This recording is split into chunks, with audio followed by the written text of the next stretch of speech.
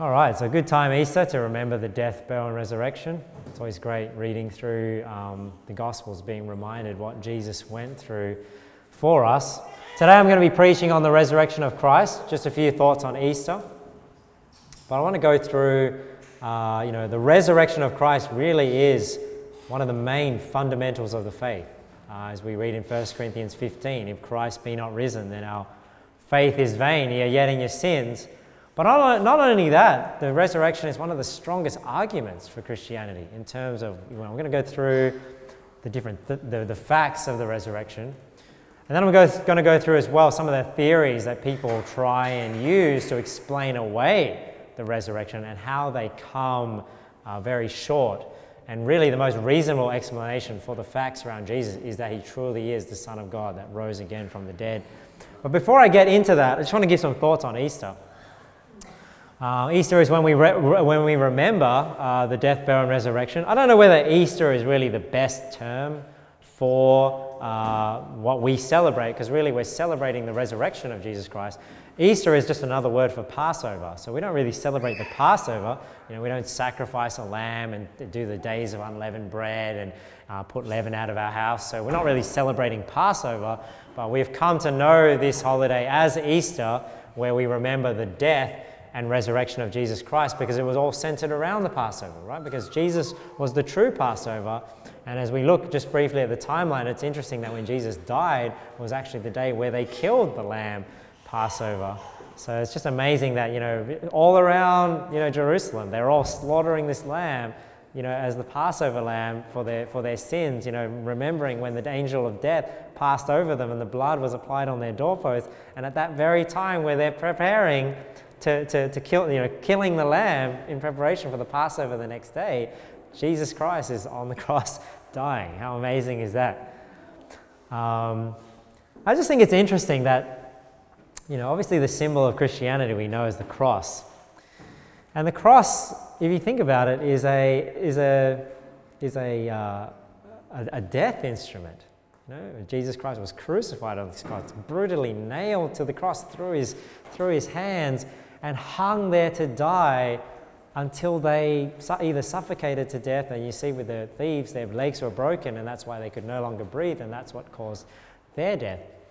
And just one thing I find interesting about the cross is, people wear this as jewelry. People wear the cross as jewelry. I'm not like the Jehovah's Witnesses that just think, you can't have any sort of symbols to remember things. But isn't it interesting that we see the cross as a symbol of love? Because let's say you wore this on your neck. You wore a guillotine on your neck, or you wore a noose on your neck. People would think, are you some sort of sadistic person?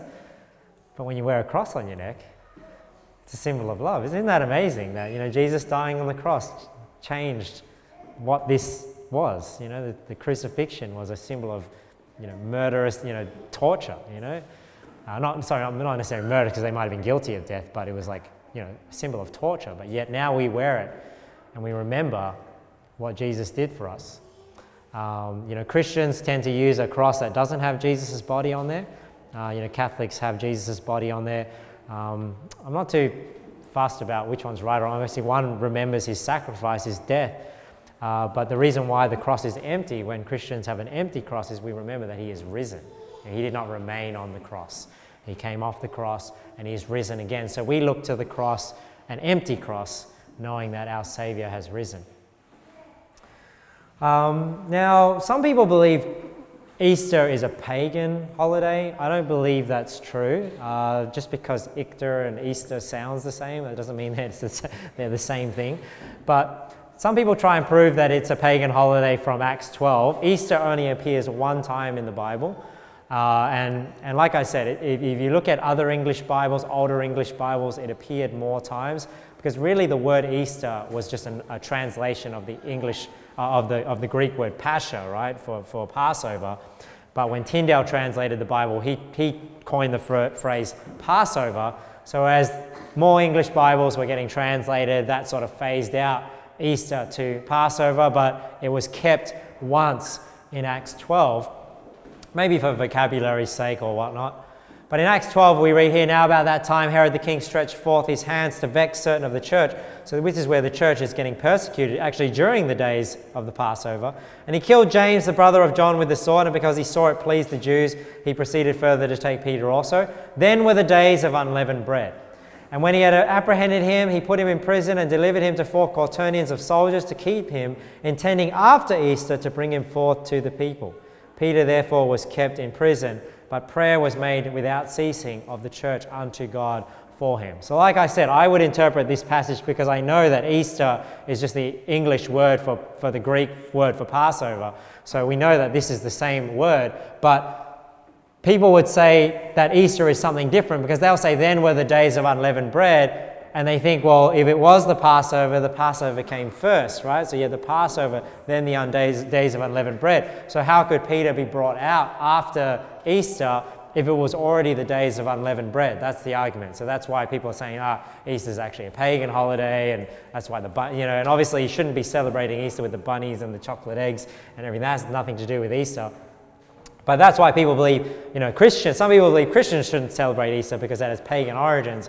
I don't believe so. I believe what this is saying is that the days of unleavened bread was Easter, was the Passover. And you say, well, wasn't the Passover the first day and then you have the days of unleavened bread? No, because Passover actually, although you have the day of Passover, which when they ate the lamb, you also have Passover as the feast, which was the whole period. So they refer to the Passover as the whole period, including the preparation. That's why when the disciples ate the Last Supper, they said, now the Passover came. It's because that was actually the day of the preparation of the Passover. And even when they slaughtered the lamb, then they had when they ate the lamb on the actual Passover day, which was the first day of unleavened bread, and then the 7 days of unleavened bread. So we see in Luke 22 here, where we see the word Passover being referred to as the whole feast, right, of unleavened bread. Now the feast of unleavened bread drew nigh, which is called the Passover. So you not only have the Passover day, which was the first day before the 7 days of unleavened bread, but you also had the term used for that whole feast, including the preparation. That's what I believe about it anyway. Different people have different interpretations. That's what I believe about it. Now, another thing is I wanted to talk about at Easter is the era of Good Friday. So some people say, we celebrate Good Friday, which was the death of Jesus Christ, and then you have Easter Sunday, which was the resurrection of Jesus Christ.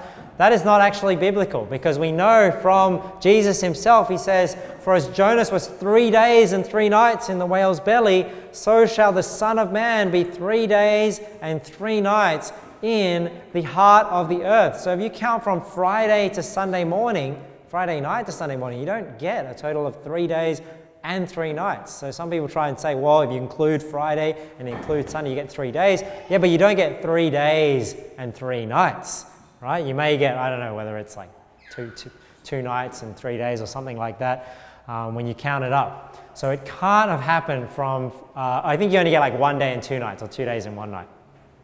So when you count it up, Jesus did not die on a Friday because he had to be 3 days and 3 nights in hell paying for our sins to fulfill the scripture, just as Jonas was 3 days and 3 nights in the whale's belly. Now, where does this idea of Jesus dying on a Friday come from? Well, it's this misunderstanding that just because he died a day before a Sabbath, people assume he died before the 7th-day Sabbath on Saturday. So because they see in the scripture that he died the day before the Sabbath, they assume that that's the 7th-day Sabbath Saturday, so they say he must have died on a Friday.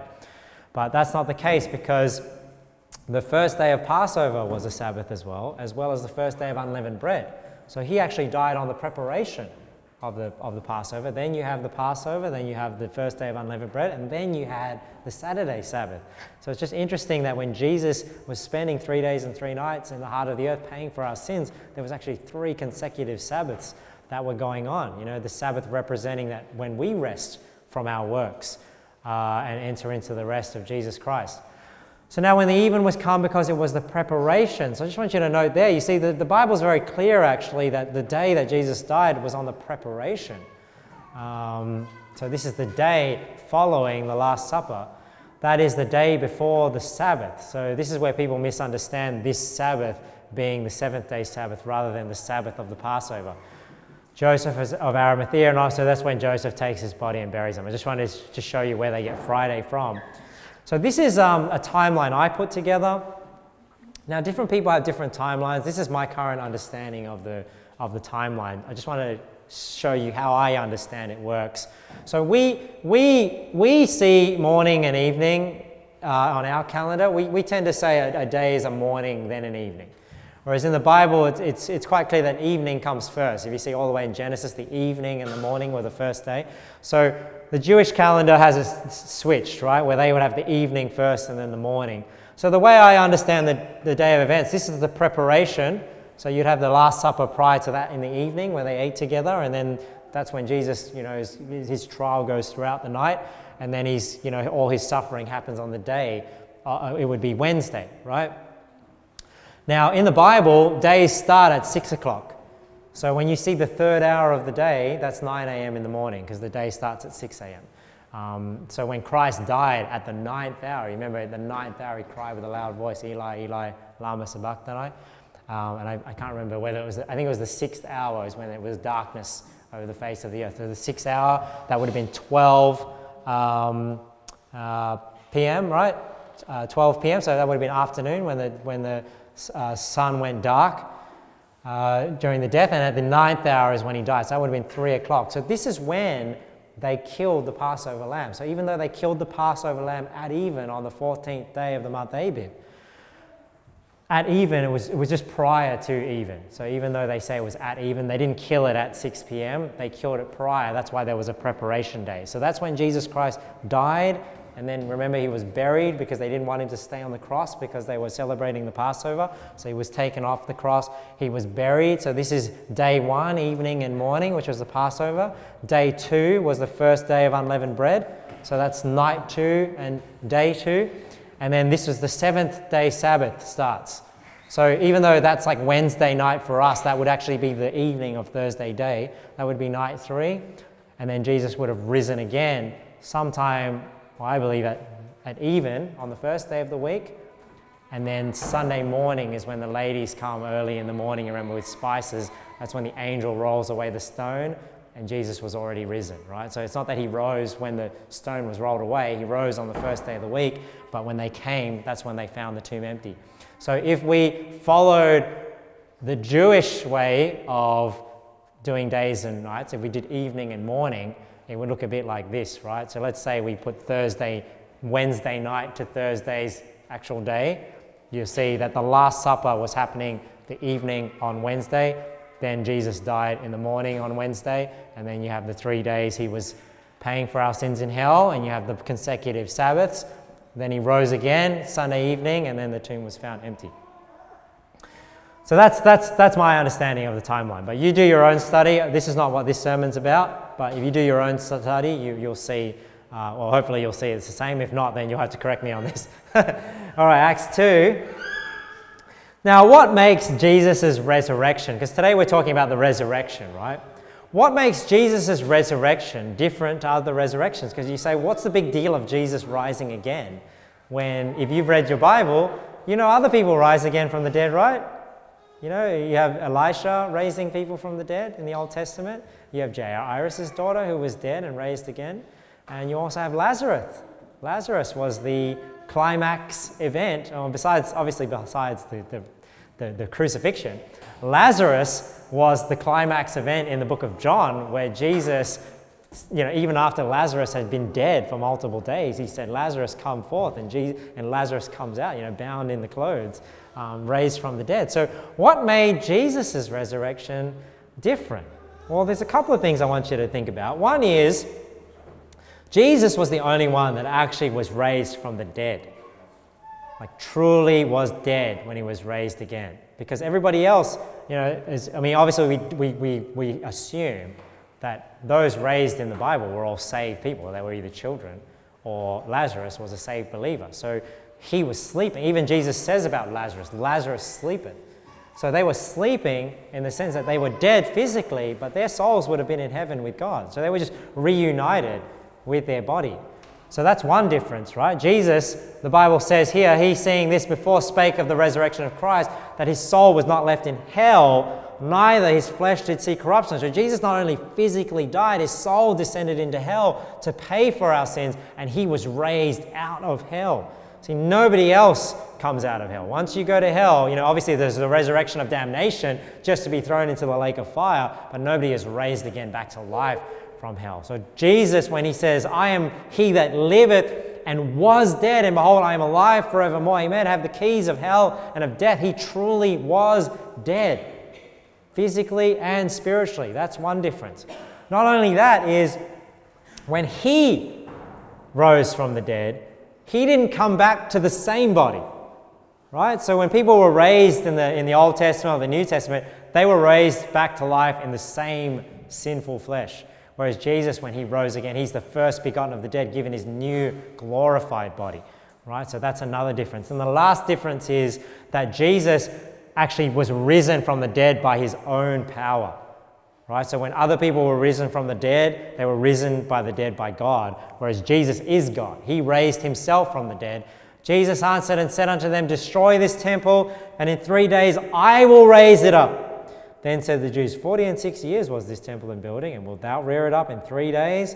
But he spake of the temple of his body.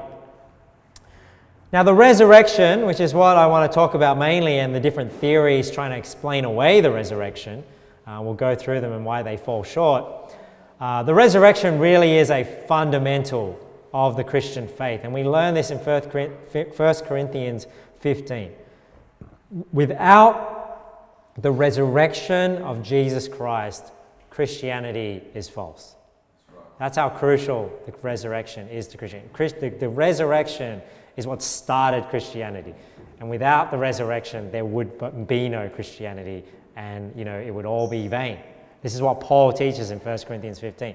Now, if Christ be preached that he rose from the dead, how say some among you that there is no resurrection from the dead? See, this is a heresy if people are teaching that there is no resurrection from the dead, because if people don't rise from the dead, then Jesus didn't rise from the dead.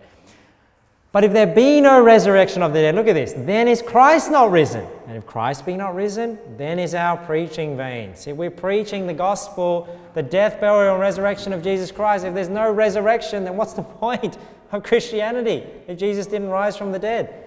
And your faith is also vain. You see, Christianity would not exist if Jesus didn't rise from the dead, because there'd be no point for it.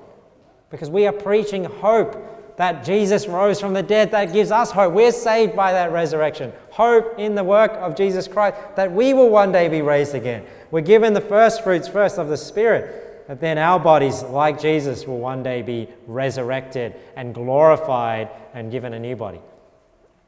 Look, yea, and we have found false witnesses of God. See, Paul is saying, hey, we're preaching that Christ rose from the dead, and he didn't. We're false witnesses, because we have testified of God that he raised up Christ, whom he raised not up. If so be that the dead rise not. For if the dead rise not, then is not Christ raised. And if Christ be not raised, your faith is vain, ye yet in your sins.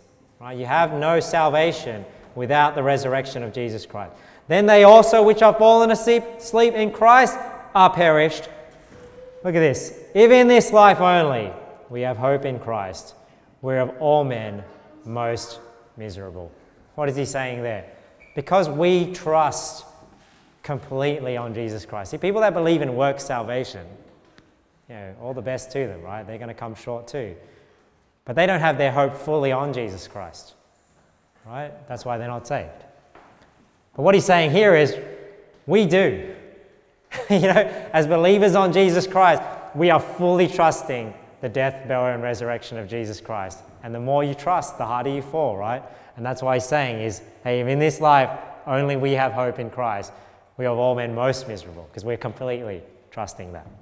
If it's false, but it's not, thank God. So, whilst this is one of the fundamentals of the faith, I think it's interesting that people argue for Christianity different ways, right? Creation and evolution is a popular way people try and argue Christianity. But you notice with creation and evolution, you can convince somebody of the reality of God, and the truth of God. But that doesn't mean that they believe the right God. So the resurrection really is what puts Jesus Christ apart from all the other different religions. Because if people ask me, like, what makes Christianity different? Well, what makes Christianity different is Jesus. That's what makes it different. There's a man, Jesus, who claimed to be God in the flesh, the Son of God, and not only that, he died, was buried, and he rose again to prove it. I like how David Wood puts it. David Wood says, when somebody dies and rises from the dead, he says, I have a bad habit of believing people that rise from the dead. So he's like, if somebody dies and rises from the dead, you better take heed to that person. And really that's one of the main things that separates Jesus Christ from every other religious leader. Every other religious leader had sin. Every other religious leader died. Every other religious leader stayed dead. But Jesus didn't. Jesus died, he was buried, his tomb was empty, and his disciples went out preaching that they had seen the risen Jesus. So the question is, how do we explain that? How do we explain those things? Well, I'm going to go through 6 theories that people give to try and explain away the facts about Jesus. Hopefully that'll give you some solidity in your faith, that we do not just believe in fairy tales. What we believe is based on historical fact, and really Christianity is the best explanation of those facts. And if somebody rejects Christ as their Savior, does not believe on Jesus Christ, then they need to come up with a better explanation of these historical facts. And people have tried, and they come short. They kind of live, I believe, in a delusion. Now, one thing that people say is that the story of Jesus Christ is just a myth. It's just made up stories and things like that. I don't know if you've ever heard that. People they kind of they try and explain away Jesus by just likening him to myths and legends or Dreamtime stories. And here's some things I say to that. This is really the longest point, so not all my points are this long. I just want to establish some things that it's rooted in historical fact. This is something interesting in Luke 3. In Luke 3, this is how Luke starts, Luke chapter 3. Now, in the 15th year of the reign of Tiberius Caesar. Just note that name, because that name will come up later as we look at a few historians. Now, in the 15th year of the reign of Tiberius Caesar, Pontius Pilate being governor of Judea, and Herod being tetrarch of Galilee, and his brother Philip tetrarch of Iturea and of the region of Trachonitis, and Lysanias the tetrarch of Abilene, Annas and Caiaphas being the high priest, the word of God came unto John, the son of Zacharias, in the wilderness. Now let me ask you, if you were going to write a fairy tale, is that how you would start it? If you were going to write a fairy tale in today's day and age, would you say, in 2019, who's the president? Donald Trump is the president of the United States, and who's the Prime Minister of Australia? Scott Morrison, right? Keeps changing so quick, I lose track of who's Prime Minister. Scott Morrison, being the Prime Minister of Australia and whatever. You don't start a fairy tale by giving people actual historical figures and timelines, right? In the 15th year, that's not how you start a fairy tale. Because you know what? If you started a fairy tale that way, it would be easy to debunk, wouldn't it? So that's why when people say to you, oh no, the Bible's just made up fairy tale. This is not how you write a fairy tale. If you wanted to write a fairy tale, it'd be long ago in a galaxy far, far away, right? There was a man called Jesus. That's probably how, I think that's how the Mormons is, right? It's like, came from a galaxy far, far away. Acts 26. So it doesn't start off as a fairy tale. It is truly, the Gospels are truly a historical account. Not only that, Jesus, when he was crucified, it was a public event. This was not something done in secret. This is not like the Mormon church where they say, oh, Jesus returned, but it was like secret in the Americas and people go there to try and, the Book of Mormon talks about all these wars that happened over there, and they go over to the area, they find no evidence of spears, they find no evidence of it at all. But what happens when you read the Bible, right? People know where Jesus was crucified. You can go there and do the holy tour, and the places that he walked, they still exist. You can go there, and you can go to Galilee, you can go to Nazareth, you can go to these places. So it's not just a story made up in a fictional place. That place still exists. It's just the people there don't believe on the Savior that came to save them. Look at what Paul says when he's trying to convince this noble about Jesus Christ. He says here, having therefore obtained help of God, this is Paul speaking, I continue unto this day, witnessing both to small and great, saying none other things than those which the prophets and Moses did say should come. So not only did Jesus die publicly, but the prophets, it spoke of these things. You know, it's like when we talk about the birth of Jesus Christ and the wise men came from the east and they come to Herod and say, where is Christ to be born? And they say, well, he's going to be born in Bethlehem. How did they know that? It's because it's already written, right? So it's not that this is a secret, what's going on. It's just people don't believe the scriptures. It says that Christ should suffer and that he should be the first that should rise from the dead and should show light unto the Gentiles, and to the people, and to the Gentiles. And as he thus spake for himself, Festus said with a loud voice, Paul, thou art beside thyself. What is he saying? Paul, you're crazy. Much learning doth make thee mad. So this is mad, crazy, not angry, right? We say, you're so mad. This is mad as in you're nuts, right? But he said, I am not mad, most noble Festus, but speak forth the words of truth and soberness. For the king knoweth of these things. He's saying, hey, you king, you know about this as well. I'm not just making these things up. Before whom also I speak freely, for I am persuaded that none of these things are hidden from him. For this thing was not done in a corner. You see what he's saying here? See, the fact that Jesus Christ died, was buried, and rose again. He's saying it's not done in a corner, in a secret place. It was done in public. It was a public trial. Jesus was publicly crucified. Remember we read in John, many came and read the sign. It was written in different languages. So this is not a fairy tale that couldn't be verified. Right? Many people saw Jesus die, even though they did not believe on him. He says, King Agrippa, believest thou the prophets? I know that thou believest. Then Agrippa said unto Paul, the saddest words that somebody can speak, right? Almost. Almost. So he's not saved, right? He didn't believe. He said, almost thou persuadest me to be a Christian. How sad are those words? That means you understood. You're almost there. You just did not put your faith on Jesus. That's King Agrippa. Almost thou persuadest me to be a Christian. And Paul said, I would to God that not only thou, but also all that hear me this day were both almost and altogether such as I am, except these bonds. He says, I not just want you to be almost saved, I want you to actually be saved. You know, like I am, except, you know, I don't want you to be in jail. I don't want you to be bound. That's what he's saying, except these bonds. So it's public that Christ rose from the dead. Not only that, but the witness of him dying, we read this in John 19, lines up with somebody actually being dead. You know, he died on the cross. The Jews, therefore, because it was the preparation that the body should not remain upon the cross on the Sabbath, for that Sabbath day was a high day, besought Pilate that their legs might be broken, that they might be taken away. So the fact that Jesus' legs were not broken when he was crucified proves that he died on the cross. Right? So he actually died. That's one of the facts. And break the legs of the first and the other which was crucified with him. I'm sorry if it's hot in here. For some reason these just blow out hot air. So it's true. But when they came to Jesus and saw that he was dead already, they brake not his legs. But one of the soldiers with a spear pierced his side, and forthwith came there out blood and water. And he saw it, and he that saw it bare record. That's John, and his record is true, and he knoweth that he saith that he saith true, that you might believe. So that's interesting that Jesus, not only his legs weren't broken, proving that he was dead, but also when they pierced his side, blood and water came out. And that's actually scientific, I've read. You know, I haven't seen it myself.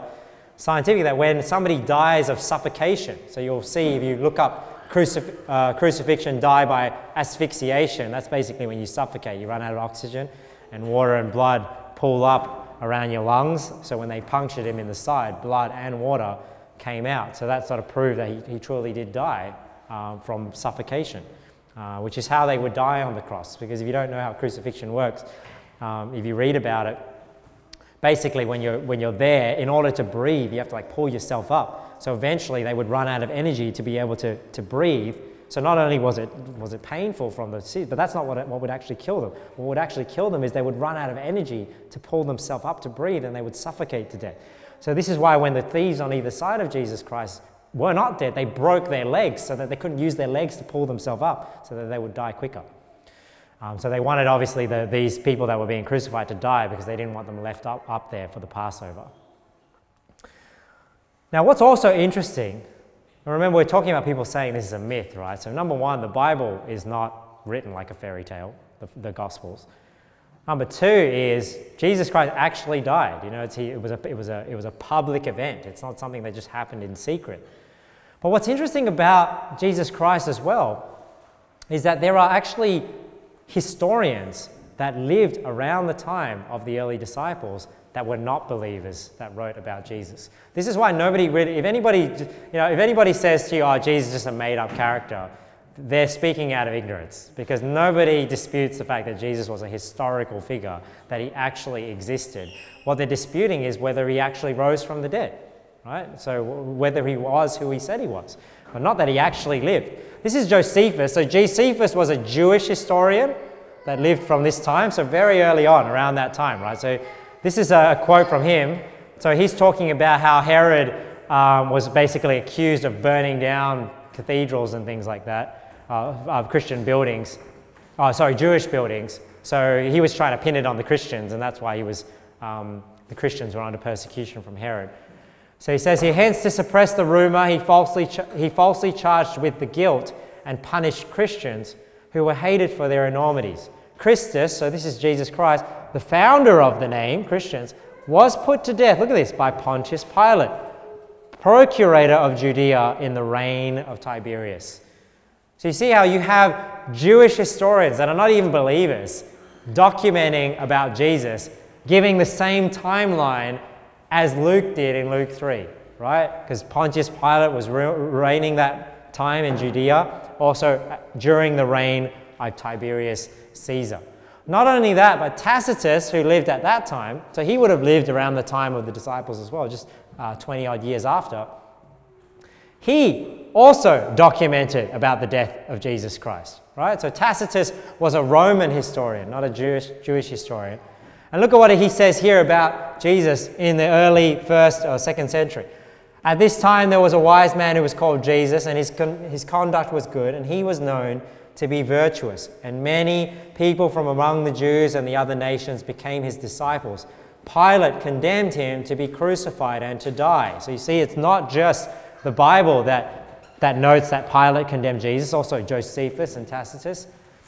And those who had become his disciples did not abandon his discipleship.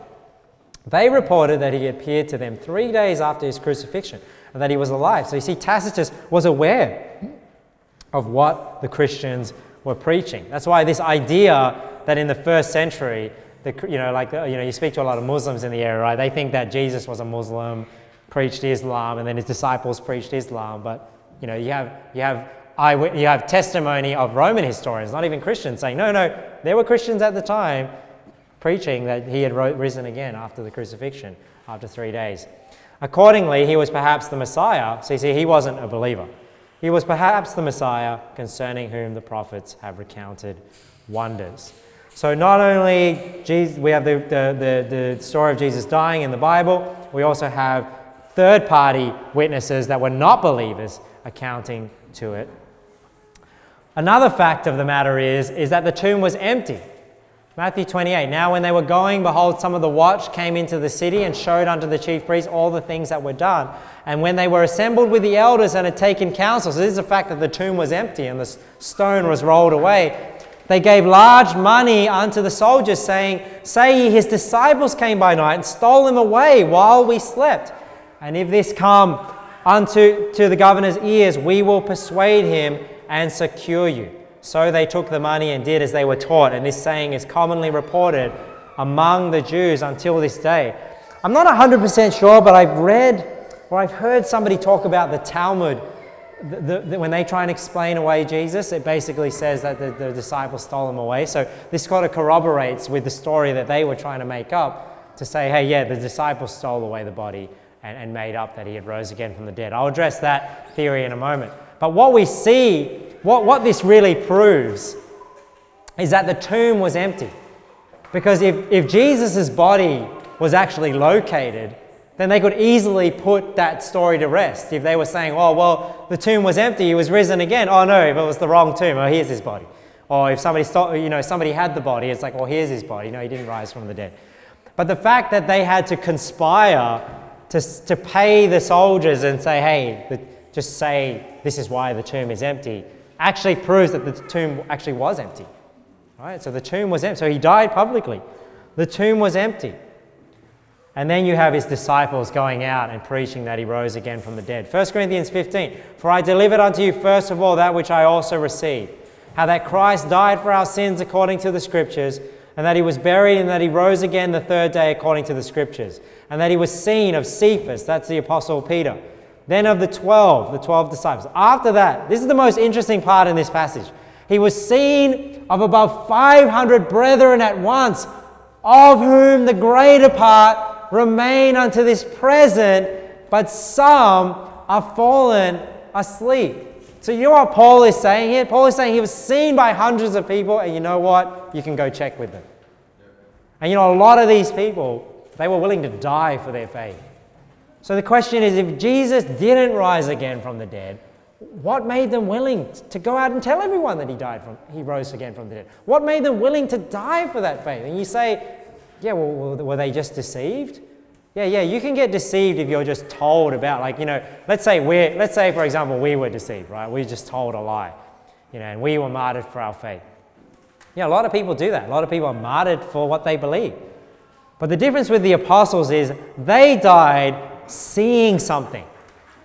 You know what I mean? You die for something. You may die for something you believe is true, but you don't die for something you know is false. You know, you don't risk your life to die for something you know is a lie.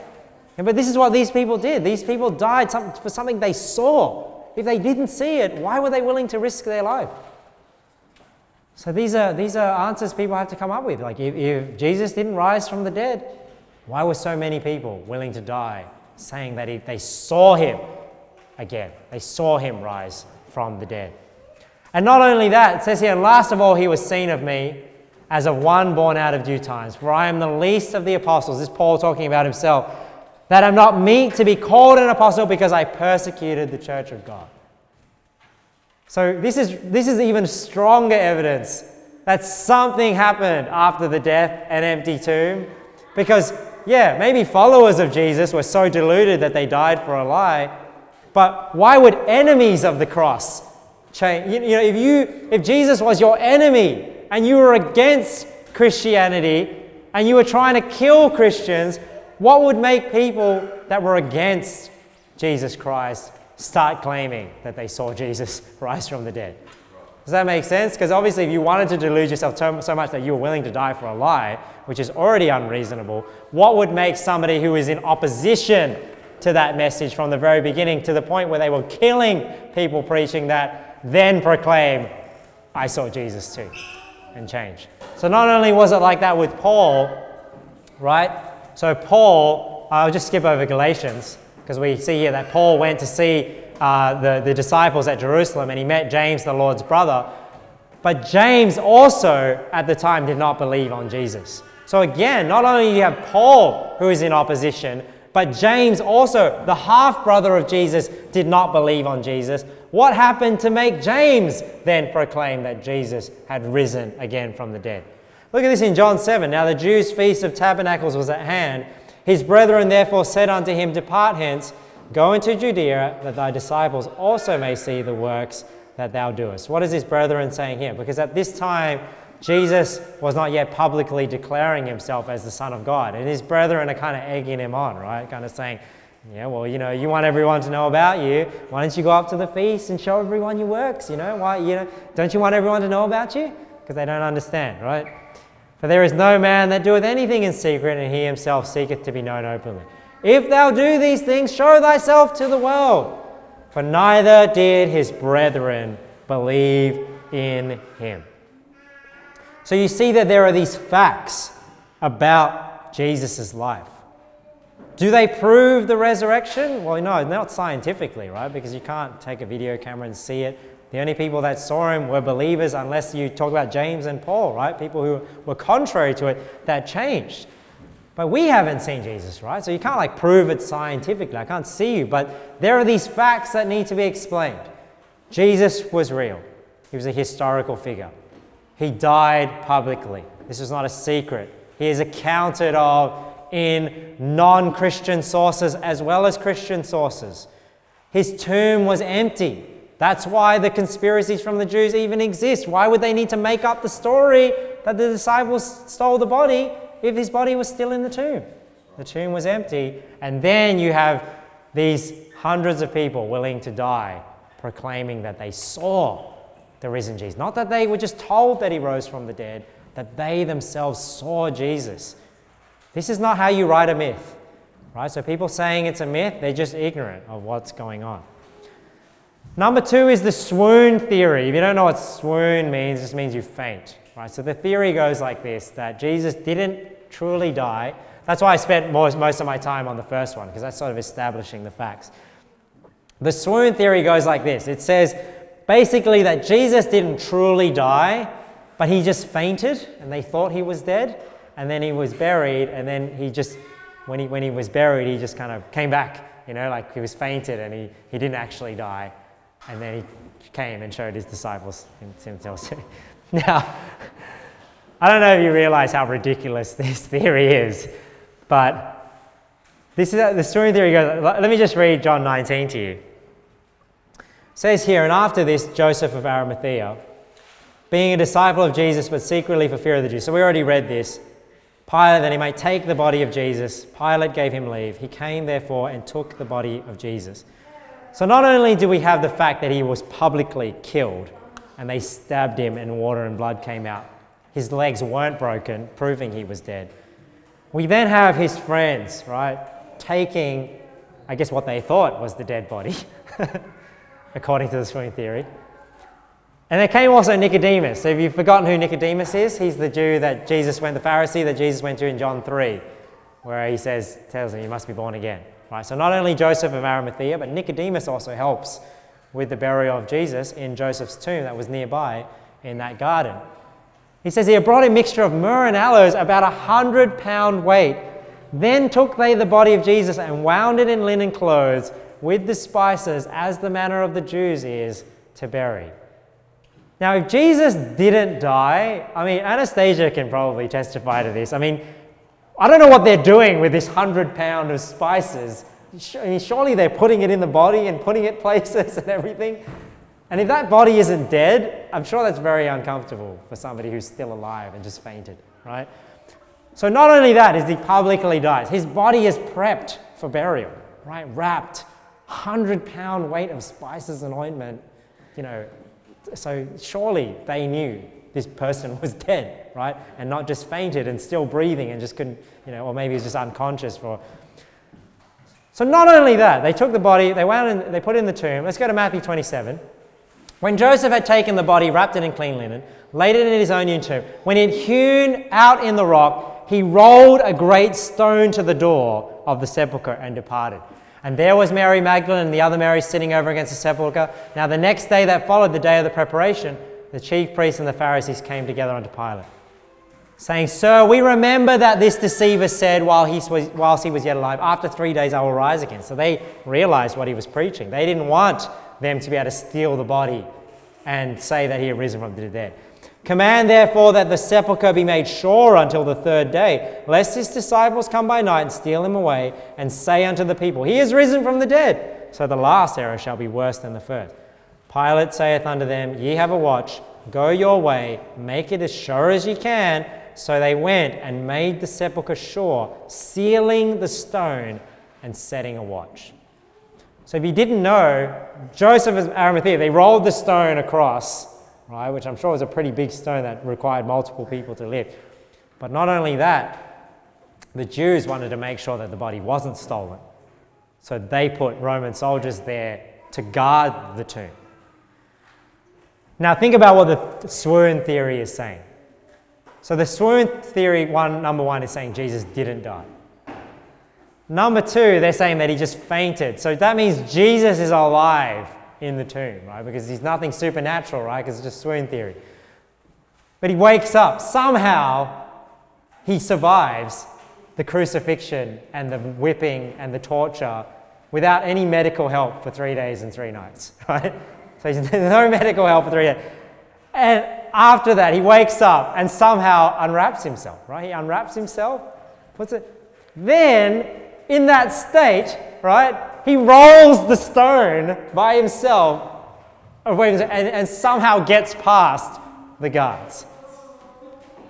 Now, not only that, right, because he's not in his new glorified body, right? So he's still all beaten and bruised. Then he goes to his disciples and says to them, "Go, preach that I've risen from the dead." Now, if that sort of Jesus came to you telling you to risk your life that he'd risen from the dead, are you going to go out and preach that he rose again from the dead, that that's our hope? This beaten, bruised, whipped, crucified, half-dead person somehow got out of the grave telling you to go preach that he's your hope of a resurrection? But that's what the swoon theory would have to believe, right, if it was true. So it's pretty crazy. Let's go on to the next one. What about conspiracy? So conspiracy was kind of touched on. Well, what if they stole the body?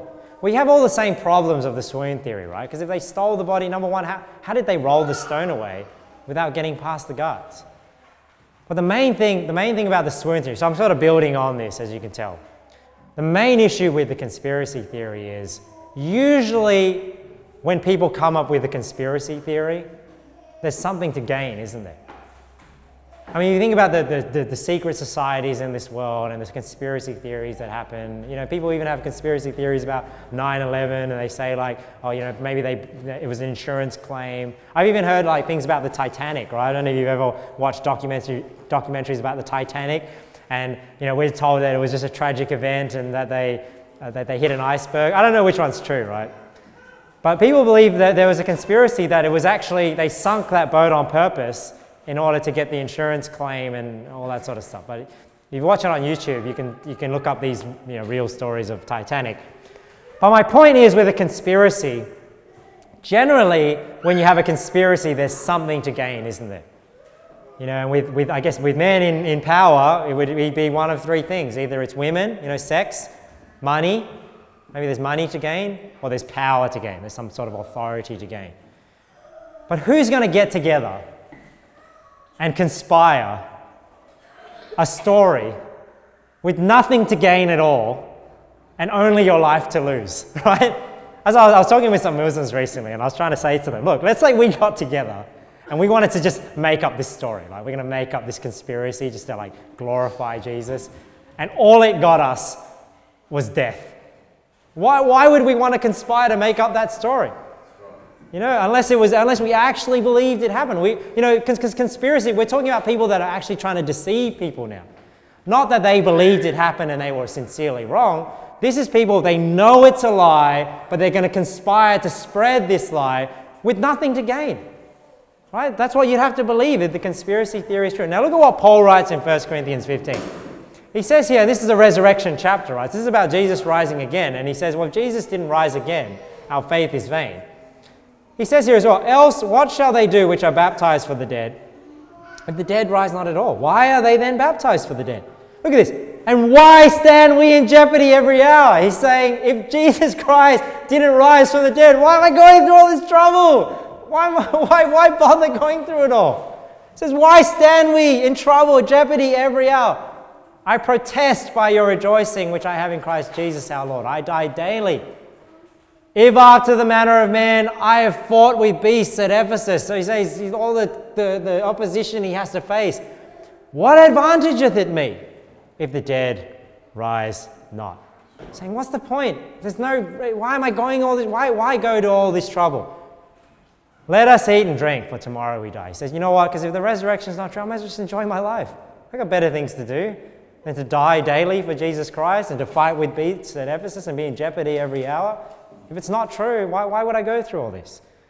So you see, he's got nothing to gain besides a better resurrection, right? Hebrews 11, we learned last week, women received their dead raised to life again. Others were tortured, not accepting deliverance. Why? That they might obtain a better resurrection. So you see, there was something else in it for them just then, the women, the money, and the power. So there was no reason to conspire to make it up. And in fact, Paul says if it was true, he would have better things to do. He would have other things to do that he would rather be doing. Now, what about a deception? Deception, or like the cult theory, right?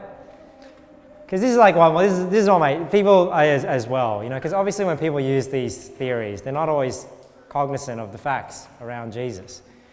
And people will say, surely you've heard people say things like, yeah, well, you know, I could just tell people I'm the Savior and convince people, you know, like Jim Jones, I could just be a cult leader, convince people to follow me, you know, be charismatic enough, get them to drink some Kool-Aid, poison Kool-Aid, we all go to heaven together, right? So people will say things like that. Now, the reason why that doesn't hold water is because people don't actually realize what Jesus is claiming. Because cult leaders that die stay dead. Cult leaders don't tell their followers, you know what, you're going to see me die, and then you're going to see me rise again. And then prove it.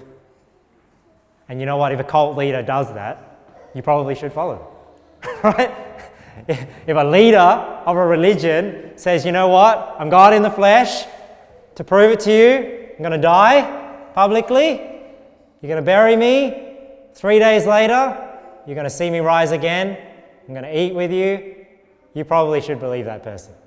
That's probably the person, that's the man you should be following, right? But it's not just like your Jim Jones cult, right? Because Jesus, he actually told his disciples what was going to happen. He began to teach them that the Son of Man must suffer many things and be rejected of the elders and of the chief priests and scribes and be killed, and after 3 days rise again. So you see how it's not just as easy as just, you know, manipulating people into believing you're Jesus on earth, and then, you know, then you start marrying all their wives and sleeping with their wives, and as a lot of cults do. Jesus' claims were very different. And not only that, he rose from the dead. And what they were claiming was not just that he was the Messiah dead and disappeared. He was the Messiah that had risen, and they had seen him. Now, what's another one? So you see, I'm going through these a bit faster, so I'm almost done, getting to number 6. Another theory is the hallucination theory. The hallucination theory is that they just all saw a vision. They didn't actually see Jesus. Now, some people take this hallucination theory too far, right? In the sense that I've heard people, I was listening to a Joe Rogan podcast recently, and he was saying that some people believe that when Moses saw the burning bush, that there was some chemical in that bush and that he was just having like a psychotropic experience. That he was just like, you know, imagine, you know, he was just basically drugged up and high and just thinking that he was talking with God. But even that theory is silly, right? Because it's like people don't know these stories that happen in the Bible. I mean, if Moses was just tripping and he was just high and thought that he spoke to God, then how did he do all those miracles in Egypt? You know, remember the Passover? Remember the parting of the Red Sea? These are all huge public things that were done in front of millions of people.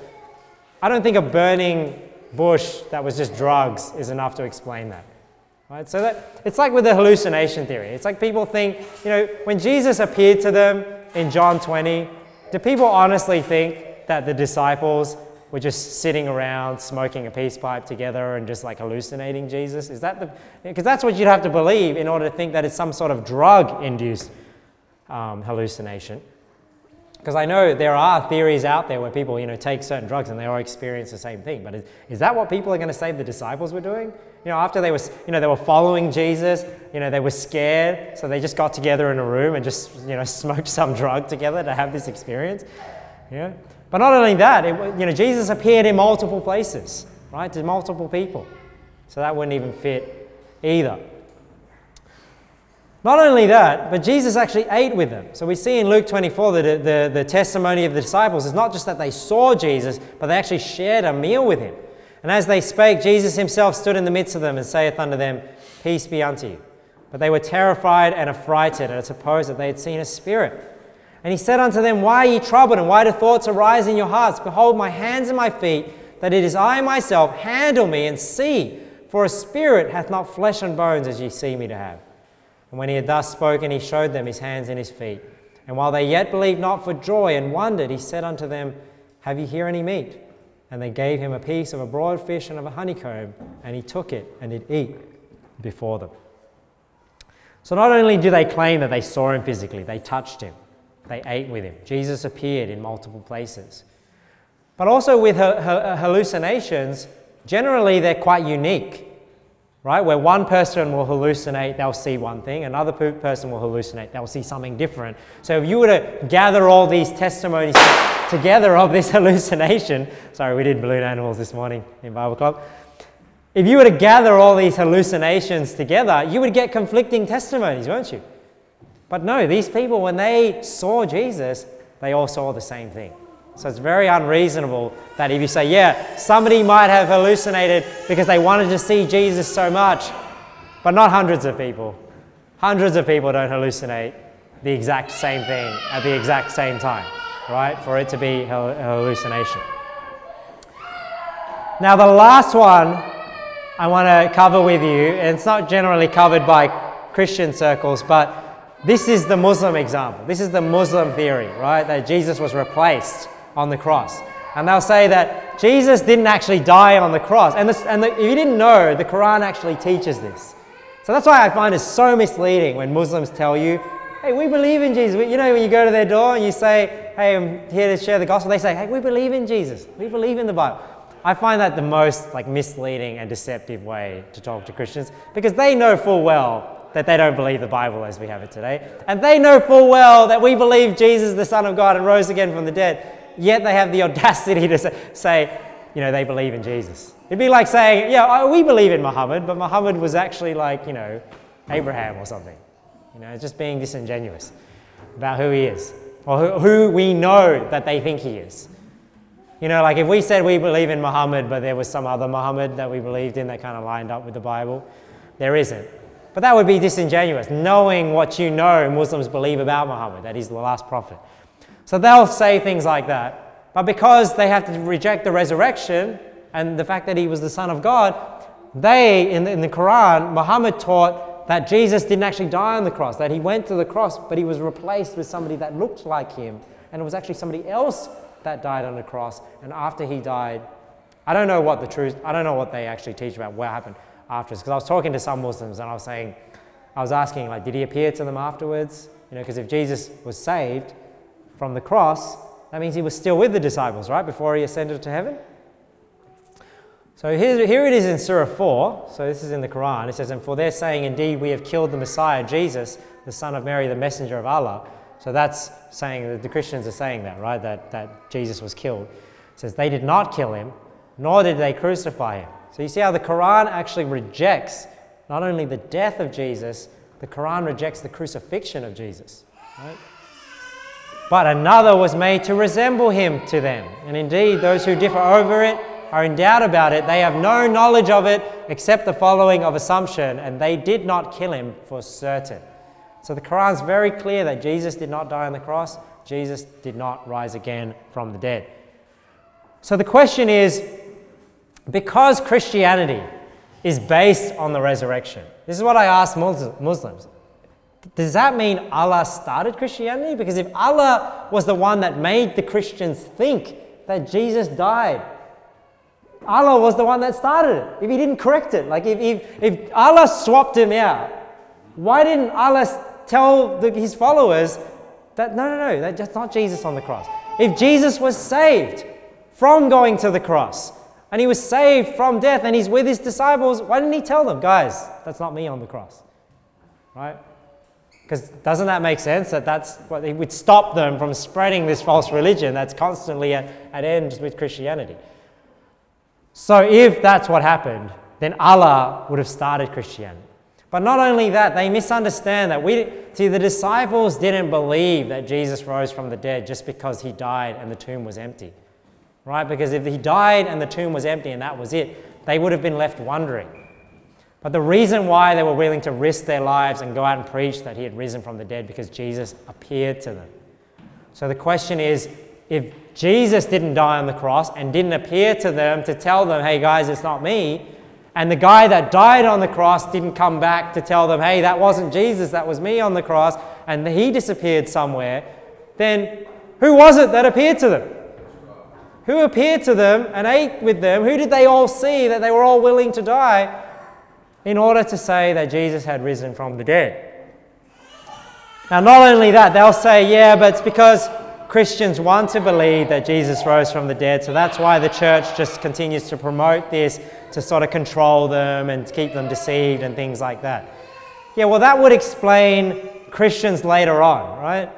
So maybe in the 200s and 300s, maybe they can say, oh, the Catholic Church came along and took that popular narrative from the Christians to try and control them and to organize religion and keep them under control and everything like that.